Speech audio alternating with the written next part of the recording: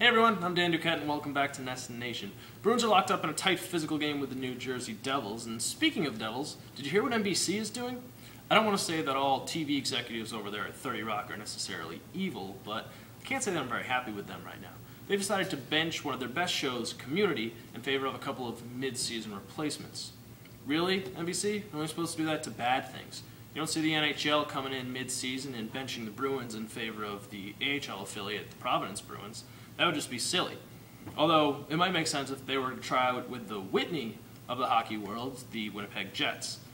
Funny, that might work better for them because the Jets are near the bottom of the league in a lot of different categories, but their AHL team, the St. John's Ice Caps, are actually near the top. They're on an 8-game unbeaten streak and could probably use a look at the show.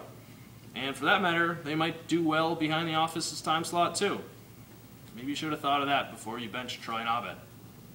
But we'll move on. They'll be back, I hope, and the Bruins will be back playing the Devils. So make sure to tune into the rest of that game on NESN, and you can always follow along online at nesn.com/nation.